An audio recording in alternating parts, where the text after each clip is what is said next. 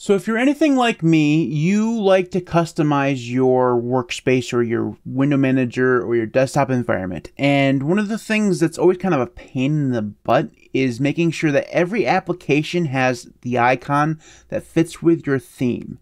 Most of the time you just choose the icon pack that does the best job, and you ignore the exceptions, the applications that just don't quite fit in, but there's nothing you can do about it. So you've picked the icon pack that has the most coverage of the applications that you use. At least that's what I always do. Usually that means I end up with something like Papyrus, which is a huge icon pack. It has the vast majority of apps, but there's always just one or two applications that it just doesn't cover, like Vivaldi or Todoist or something like that. Some random flat pack that I happen to use, but nobody else does. So what's it got to do if you want to truly theme your environment and you want to make sure that every application has the icon that fits just right? Well, you can do it manually. There are terminal ways of making sure that every application uses the proper icon or a specific icon. You could do that. You could edit the .desktop file, I think, in order to change the icon. I think that would work in some cases. Or you could use the application we're going to talk about today.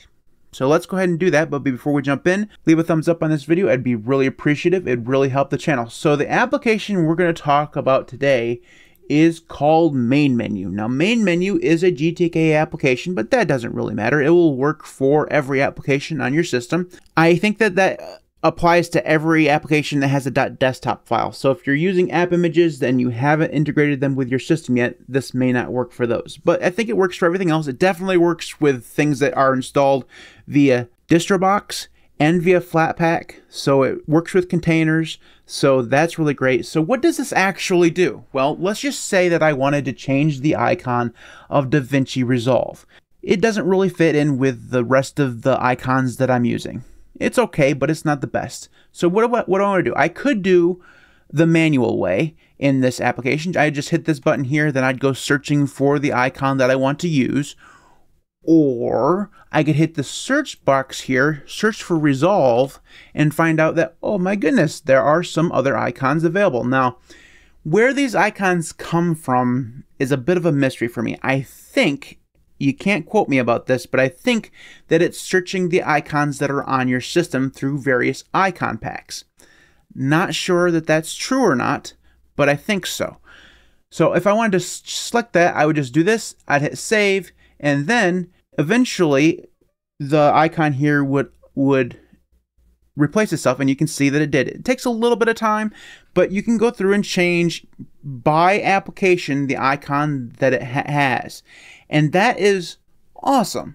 There's really not much more to this application. You can have it so that you can set up different launchers based on theme. So if you wanted to have one icon pack for a certain theme and another for another one, you could change launchers. That way you do that up here with this menu here. You just do new launcher, then open launcher or whatever, and you can switch between them. I don't get into all of that. I don't need anything that deep. Instead, what I'll do is just when I need to, say with Vivaldi, if I scroll all the way down here to Vivaldi, you can actually see that I've changed the icon for Vivaldi. And all I did there was just hit the search icon, search for Vivaldi, like so, and you can actually see that there are some options there for Vivaldi. Again, not sure where they're actually getting those icons from, because most icon packs don't have icons for Vivaldi. So your guess really is as good as mine. It doesn't actually say, as far as I know, where it's getting them from, but I'm thinking that it's either from an icon pack or something similar like to that. But it doesn't really matter where they're getting them, because it does have the ability to do this manually. So if you can't find an icon here, you just would go here, and then say you wanted to go to your icons packs, you could do show your hidden file. So that's Control H, and then you go to like .icons, which would be up here for me. You may not have this if you haven't downloaded any icons packs, by the way. You just hit here, and then you can go to the pack that you want, find the icon that you want. So if I wanted one from the Grubbox Dark, I'd go spelunking into the directories, find the icon that I want, and set it. Make sure you set the biggest possible size so that it can kind of scale down instead of always scaling up, which would make it look really weird. But you can find this stuff manually if you want to with icon packs. Given that I have Grovebox installed and this doesn't actually seem to show Grovebox icons, I'm guessing that it doesn't pull from packs now that I think about it. But again, I'm very honest about this. I don't know where they're pulling the icon packs from. Doesn't really matter because they are at least somewhat there, which is good. So that's really all there is to it. There's not much more that I can share with you because it doesn't do anything else other than change icons. But for me personally, this has been an amazing tool because, like I said, there's always one or two applications like Vivaldi, like Todoist, that have no icons in any icon pack. And now I can at least go into main menu and find a icon that looks somewhat like it would fit with the icon pack that I've chosen. That's what I've basically done. And if it doesn't have a specific icon for what you need, you can at least find one that like goes with the category. So for like Todoist, there wasn't one for Todoist, and I didn't want to go splunking into the directories to find one. I just chose a to-do icon that worked fine. So it works really well with the Papyrus theme that I'm using, and it would work well with any others, you know, that I wanted to use. So it worked just really good. So if you need to change an icon, main menu is where it's at. So that's it for this one. If you have thoughts on this, you can leave those in the comment section below. I'd love to hear from you. You can follow me on Mastodon. That link will be in the video description.